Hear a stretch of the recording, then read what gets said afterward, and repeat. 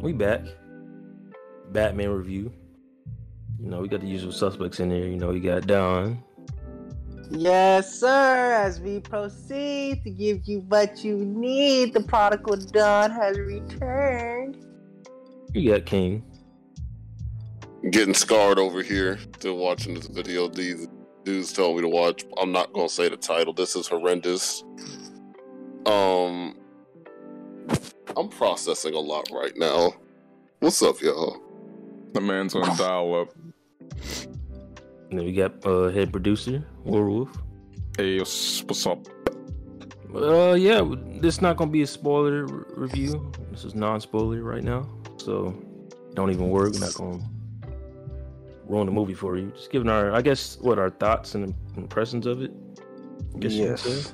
We'll start with you, Werewolf. How did you feel about the movie? I didn't was blown away like I was with Spider-Man. I did enjoy it, but it's not like, oh my god, screaming and screaming with joy. It's a good movie, good shots, good dialogue, Definitely. good character development. Maybe I'm just kind of fatigued on the Batman stuff because I really hoped for Ben Affleck to get his own solo movie, and out of nowhere, this solo movie comes out. It's kind of like with the Joker, right? We already had a Joker, and then there was a recasting. Good movie, the Joker, but I kind of wanted to see Jared Leto kind of retry the position. That's how I kind of felt with what's his name? Patterson? Mm-hmm. What's his first name?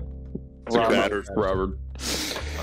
So yeah, he did a good job. I like the bat suit, how it was very doable suit that anyone could wear. It wasn't full comic-y. It was very military, almost like a makeshift street bike outfit. Armored plates in the chest. He wasn't fully bulletproof. There's only certain parts of his body that was bulletproof. I like how he wasn't superhuman and shit.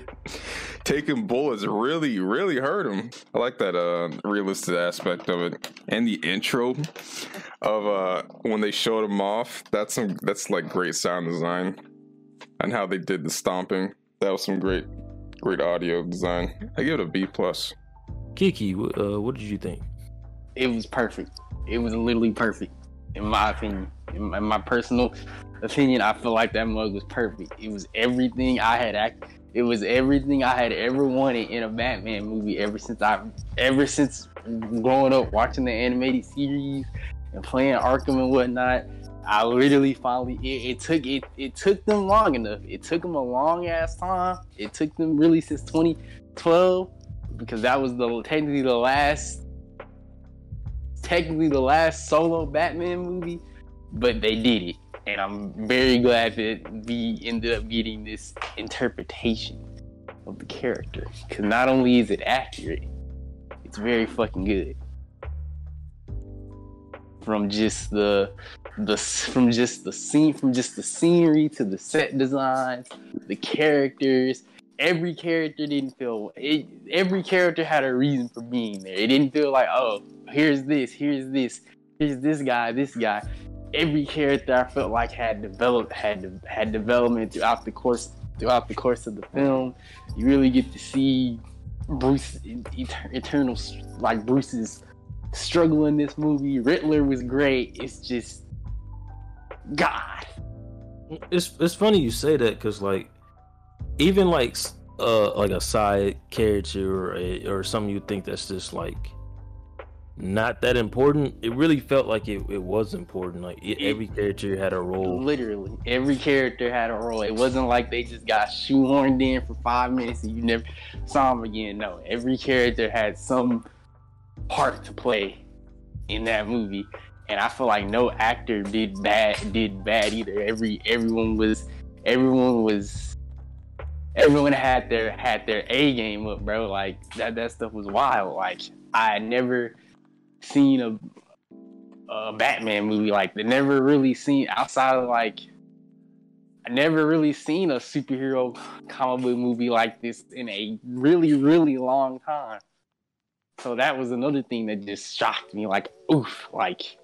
So what do you give it on a scale from 1 to 10? I'm gonna give it a 10 out of 10. What do you think, King? Man, first of all, the Gotham was amazing. Just the city by itself. Literally, it was like a mix. It was like a mix. Yeah. But yeah. It reminded me of Arkham Knight, dog. It was like a mixture of Tim Burton and Arkham Knight, like in the Arkham Knight CD. That's what I loved about it. That was beautiful. The suit was great and everything. It's probably the best like live action Batman suit. Shout out that bat chest piece in the middle. I didn't know it was detachable. That's amazing. Oh, I knew right off rip. I was low key thinking like, where's this Batarang that he only need the one? What else? Riddler was great. I love that. He reminded me. I tell you was there at the theater with us saying, he reminded me of my brother. The way, like, if my brother was to turn into a villain, that's how he'd act. Oh my gosh.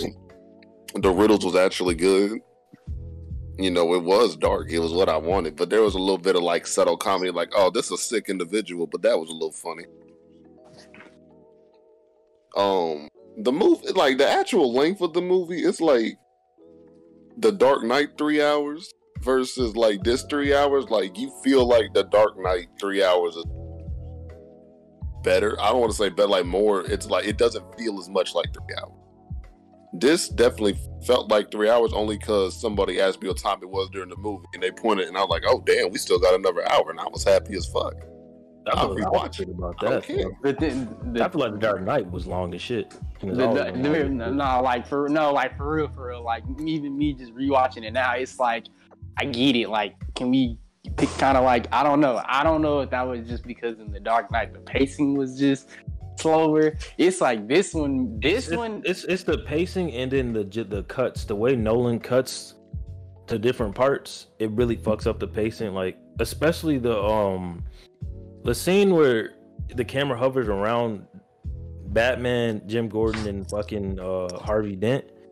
There's a lot of stuff the way it jumps from it. Even the beginning, the way it jumps, which that scene doesn't make sense. Like to me, it didn't feel like with this one. It didn't feel like 3 hours. Like I felt like the pacing went at a very good pace, and it really just kept you on the edge of your seat. Like when niggas, like before I saw this, people were literally saying like this movie gonna like have you think, like, and it really does have you thinking and second guessing yourself on certain stuff. Out of a 10, what do you give it, King? Oh, out of a 10, I get that thing like a 9, because all the actors did. Jim Gordon was on one tonight. That gliding scene was great. Y'all know the best part of that gliding scene. Oh my god. Oh, I feel sorry for him. Crazy, Well, I wouldn't say, she was fine. She was fine and everything, and I liked her. Her side story was cool. I fucked with Colin Farrell as Penguin, even though he don't look nothing like how he used to look without that makeup on. It's hilarious. Shout out the adrenaline boost. Sometimes you just need a little something in your system. Oh my god, what the fuck? What was that, Sting Leader? Bro, what did you say? He got possessed. Nah, I feel like this movie, the first watch, I said a 9 out of 10. Mainly because I felt like it was some scenes that could have been shorter. But after the second watch, I think it's a 10 out of 10 actually. And I think if you would have cut anything else in that movie, it probably would have fucked up a lot of context and questions you'll have about the movie. Like I feel like this movie is still gonna be talked about for a good 10-20 years. Like kind of like how you question like Joker and like his background and stuff like that, because people are still debating about that shit. I feel like with this movie, people are gonna be debating about the background of Riddler and stuff that he says and does. Did they ever say his name? They did. Yeah, he calls himself the Riddler. Did. No, his real name. No, they did. No.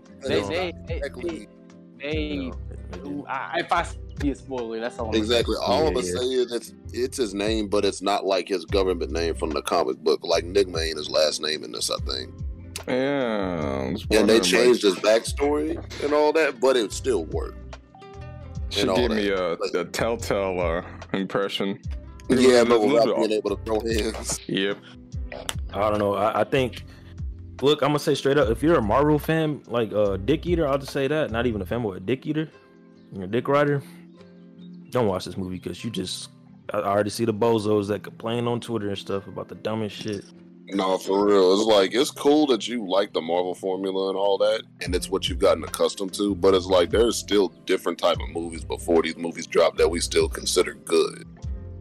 And all that, and there's still going to be movies dropping that are different from Marvel, and we're going to still consider them. No, good. it's not even that, King. I'm talking about the people that are there's clearly not an issue, and they're trying to make it an issue, and it's bad when you have no likes and niggas are just roasting the shit out of you. Like ratio. I'm a strong believer of literally there is wrong opinions. I'm sorry. No, for real, it really you know how I feel about that. There wasn't enough humor in the movie. Like, it's a Batman movie. You didn't come here to laugh. But even then, that's a lie in itself because that's a lie. Because there is, like I said, Riddler by himself and his dialogue is fucking funny. There is humor in there. There's lots of moments that's gonna make you laugh. The issue is there's humor in this movie. The issue is it's not typical. People are gotten so used to how the MCU does superheroes. They expect a joke every 5 minutes. No, and it ain't necessary. I don't even think it's necessary like that in Marvel movies for them to do that. I mean, that's just because, like I've said this. As good as the MCU is, they have a play it safe formula, and I understand it. Because why don't break what I mean? Don't fix what's not broken. I'll always give DC a little bit more credit because they at least, even if the movie itself isn't good, I can at least understand that they're at least trying to take a different risk, a different approach. It's not just them just doing the same movie from 2008 and we're in 2022. Basically, like each individual character's like own movie feels like it tailors to them, and then like you look at Marvel and their single movie, like their solo movies, it's like the only one that's different like that for real is Captain America. Like I was telling the homies the other day, I feel like mainly like Marvel, a lot of superhero movies don't take risk anymore, and especially the MCU formula. Like it's the same thing. Villain dies at the end that doesn't need to die. Characters are not really taking a risk writing wise or in the story wise, where it's like a Dragon Ball Super situation. You know going into it was basically gonna go down. Goku gonna win. Not even just that. It's just like there's no really niggas are like important characters. The main characters are gonna die, so it's kind of just like it degrades the value of it because it's like you go into MCU like. Put it to you like this: walking in Spider-Man No Way Home, did you honestly think they was gonna kill off like Ned or Zendaya or any quote unquote important character to Spider-Man? Like, yes, they did kill off Aunt May. They did kill off Aunt May, and while in the mythos of Spider-Man, she's important. In those overall MCU movies, you can literally take her out of Homecoming and Far From Home. And no value will be lost. That's what I'm saying. Like, you kind of need Ned, and as underdeveloped as MJ was in those first two, you still kind of need her. You most definitely need Ned. Back on topic on him. But back on topic. I say this movie is a 10 out of 10. I'm actually sticking with that after watching it twice, and I was gonna watch it again today, but I said let me chill the fuck out. I'll probably watch it again like next weekend probably. But I think if you're like a true Batman fan, and for a casual, it probably is not gonna mean nothing to you, especially if you didn't read none of the comics or watch the shows or anything like that. You probably thinking, oh man, Dark Knight better, or why that nigga not, doing the same shit like that, nigga, because that's a whole nother convo. I don't even. Oh, niggas really think Batman is part of League of Shadows. It's just like Jesus Christ. But I think this movie has. If you're a true Batman fan, it has everything that you would like about it. It gives you the animated series vibes. It gives you the Arkham Knight game vibes, from the fighting scenes, the chase scenes. Like there's a lot of stuff. The detective side of it, and this is what I mainly was hyped up. And I even said like this might be the greatest Batman movie, just off that alone, because we've never seen that side of him.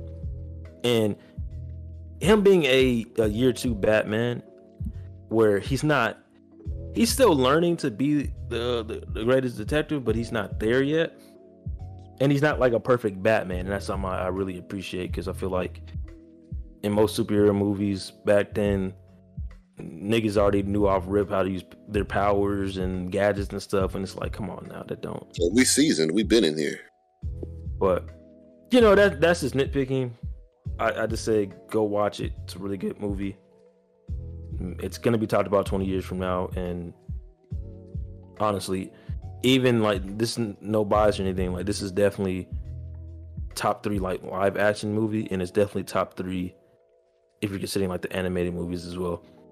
I made myself personally, I think it's the best live action movie, and people are gonna debate off of that between Dark Knight and all that, but overall, I definitely think it's worth it.